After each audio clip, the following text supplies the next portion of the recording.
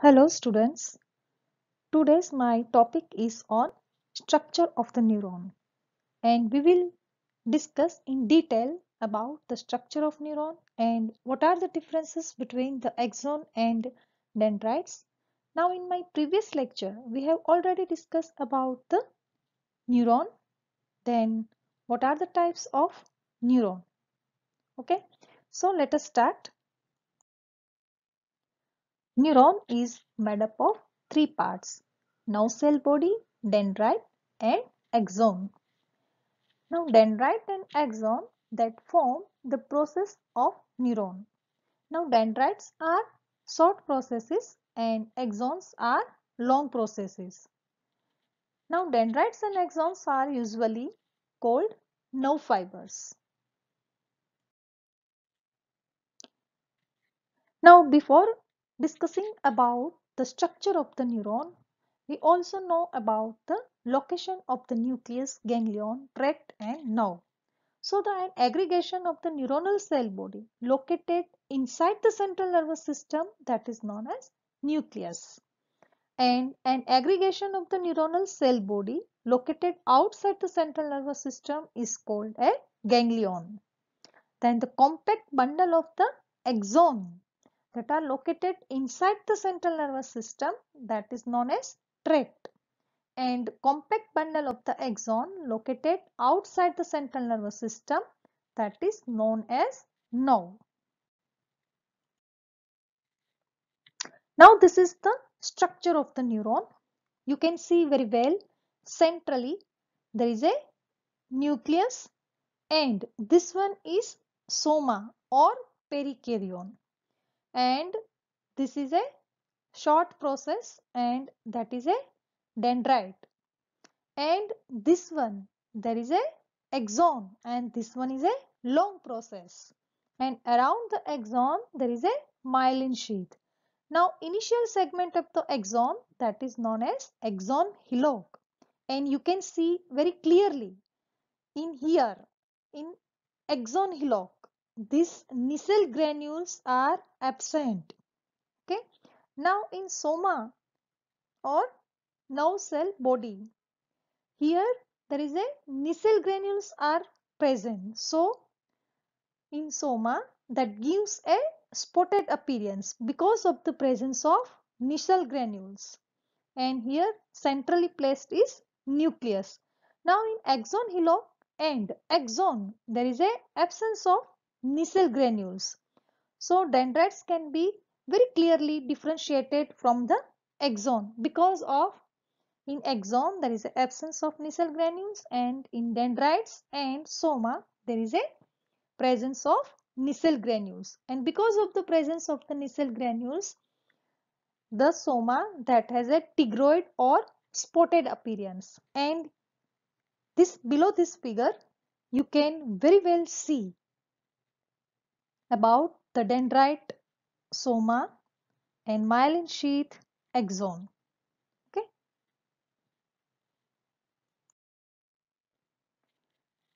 Now the scientist Kezal that provides us a very detailed description of all the cell types associated with neural structures and strongly advocated neuron theory. Now we will learn about the nerve cell body. Now nerve cell body is also known as soma or perikaryon. It is irregular in shape and may be round, stellate, pyramidal or fusiform in shape. Now like any other cell, it is constituted by mass of cytoplasm called neuroplasm, which is covered by cell membrane. The cytoplasm contains a large nucleus, nasal bodies, neurofibrils, mitochondria and Golgi apparatus. Nasal body and neurofibrils are found only in the nerve cell, not in another cells. Okay, so you must remember nasal body and neurofibrils that are only present in the nerve cell, not in other cells. Now about the nucleus. Each neuron has one nucleus and which is centrally placed in the nerve cell body. Nucleus has one or two prominent nucleoli. Now nucleus does not contain centrosome so that the nerve cell cannot multiply like other cells. Now which morphological feature of the neuron indicates that the neuron does not undergo mitosis? So the soma or body, nerve cell body that contains most of the organelles present in the typical cell except centriole, which is necessary for mitosis so that the mature neuron cannot undergo mitosis. Okay. Now what is mitosis and meiosis? So you have already learned in your primary education about the mitosis and meiosis, and I will discuss very briefly or what are the differences between mitosis and meiosis, and these are the figure about the differences between mitosis and meiosis. So in mitosis there is a one division and in meiosis there are a two division. Now in mitosis there is a same number of chromosomes and in meiosis there is a half number of chromosome, and in mitosis they are identical to parent genetically, and in meiosis that are different from the parent genetically, and here there is a two daughter cells are produced, and in meiosis there are a four daughter cells are produced. So this is a very brief about the mitosis and meiosis. Now about the nasal body. So nasal body or nasal granules that are the small basophilic granules that are found in the cytoplasm of the neuron and that are named after the discoverer. Now nasal body that are present in the soma and dendrite but not in the axon and axon hillock. Nasal body that are also known as tigroid substances, since these bodies are responsible for the tigroid or spotted appearance of the soma after suitable staining. So dendrites are distinguished from the axons by the presence of the nasal granules under the microscope.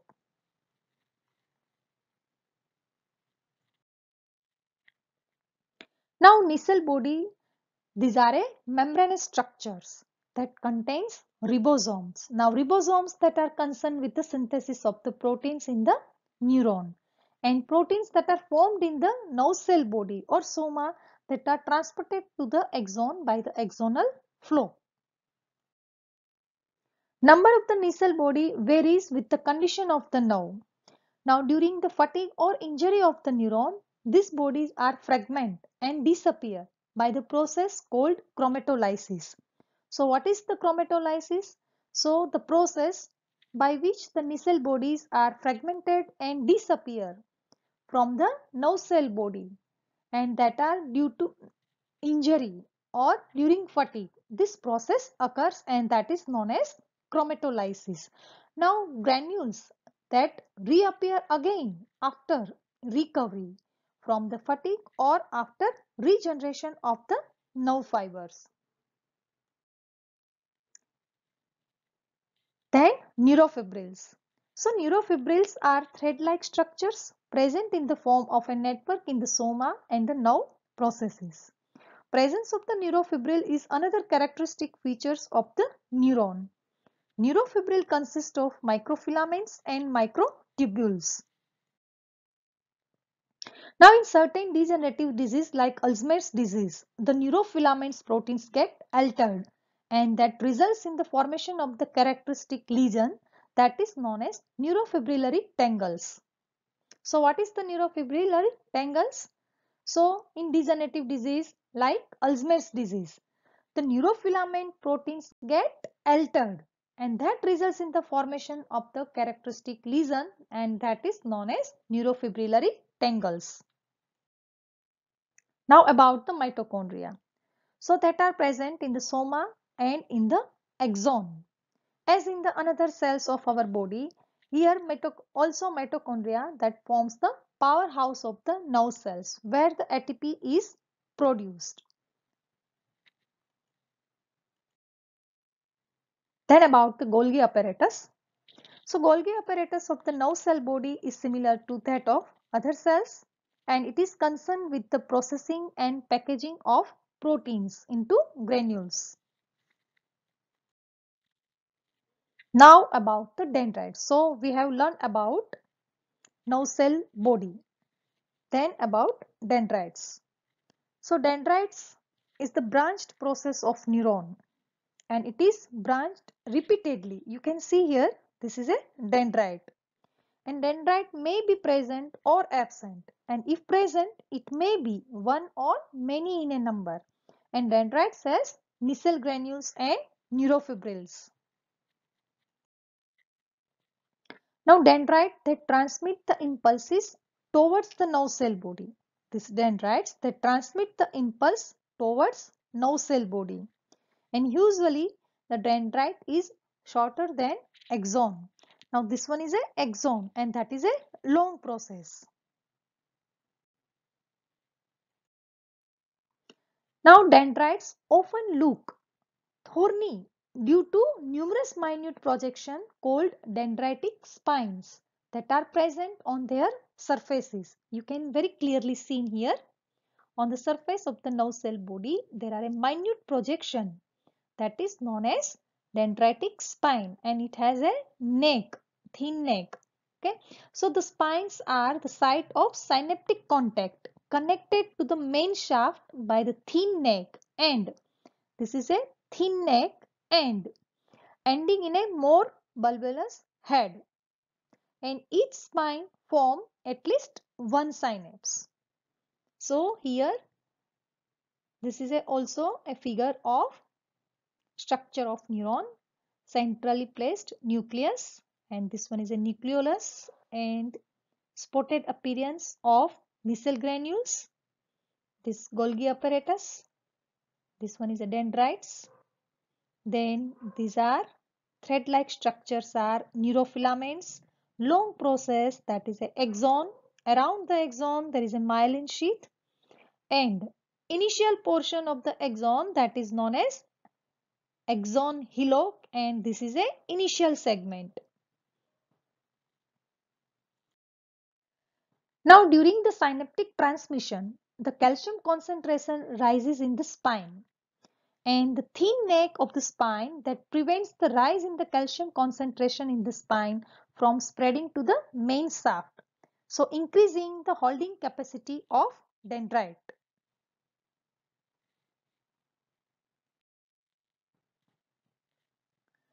Now whenever in which condition the spine decreases in number, so spines decreases in number after the deafferentation or nutritional deficiency and exhibit a structural changes.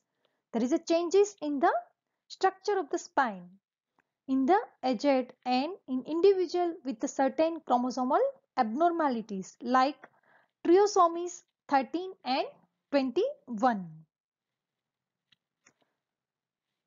So in which condition the spine decreases in number? So spine decreases in number after deafferentation or nutritional deficiency. In that condition there is a structural changes occurs in the aged and in individual with a certain chromosomal abnormalities like trisomies 13 and 21. Then about exon. So axon that is a very long process of nerve cell, and each neuron has only one axon. Dendrites are many in number and axons are only one.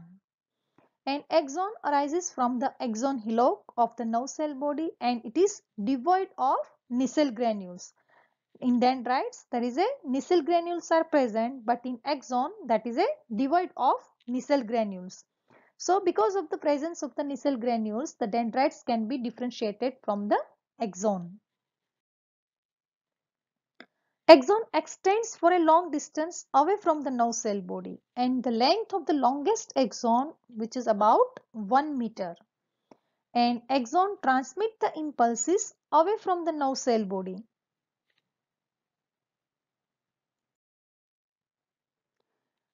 Now, one question is that which part of the neuron is called spike trigger zone? So, the part of the axon between the axon hillock and the beginning of the myelin sheath, that is known as initial segment. Now, in response to the various synaptic inputs on the dendrites, the axon hillock and initial segment that gives rise to axon potential and hence are together called the spike trigger zone. Then another question is that what is the holding capacity of the neuron and why is it high in the dendritic spine? When do the dendritic spine increases in number? So dendrites often look thorny due to numerous minute projections called dendritic spines present on their surface. And the spines are the sites of synaptic contact, connected to the main shaft by a thin neck and ending in a more bulbous head. And each spine that forms at least one synapse. Now during the synaptic transmission, the calcium concentration rises in the spine. And the thin neck of the spine that prevents the rise in the calcium concentration in the spine from spreading to the main shaft.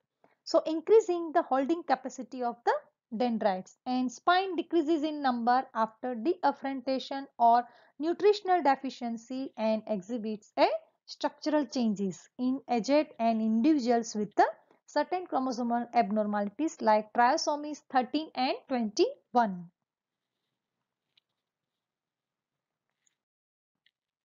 Then what are the differences between axon and dendrites? So first of all, axon is a single long thin process of nerve cell and which terminates away from the nerve cell body. While in dendrites are multiple short, thick and tapering process of the nerve cell which terminate near the nerve cell. And second difference of the axon is that axon rarely branches at the right angle but ends by dividing into many fine processes that are known as axon terminals. And dendrites are highly branched and their branching pattern forms a dendritic tree. And axons are devoid of nasal granules and nasal granules that are present in dendrites. And the nerve impulse travel away from the cell body, and in dendrites nerve impulse travels towards the cell body. Okay, thank you very much.